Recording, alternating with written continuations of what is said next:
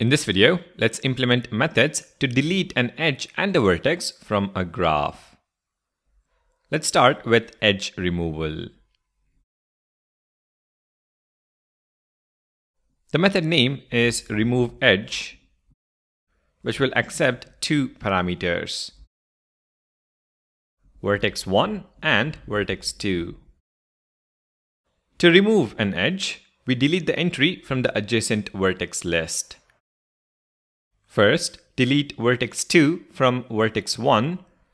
So this dot adjacency list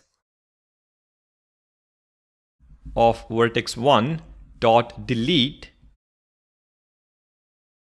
vertex 2, and similarly delete vertex 1 from vertex 2. Here, delete is a built-in method on the set data structure. This pretty much is the removeEdge method. Let's test it out. Call graph.removeEdge, passing in a, b. Call display again and run the code. You can see we only have the connection between B and C. The connection between A and B has been removed. Next, let's understand how to delete a vertex from the graph. Let's call the method removeVertex, which accepts the vertex to be deleted. Within the method body, we first ensure the vertex exists in the graph. So, if not this dot adjacency list of vertex, we simply return from the function. However, if the vertex does exist, we need to remove edges from the vertex and all its adjacent vertices.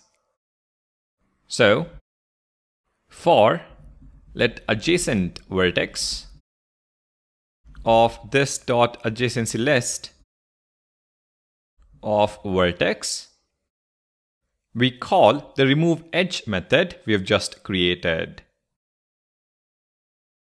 We pass in vertex as the first argument and the adjacent vertex as the second argument. When the for loop exits, all the edges from the vertex and its adjacent vertices have been removed. At this point, we can safely delete the vertex itself. Delete this dot adjacency list of vertex. This is the implementation of the removeVertex method. Let's test it out.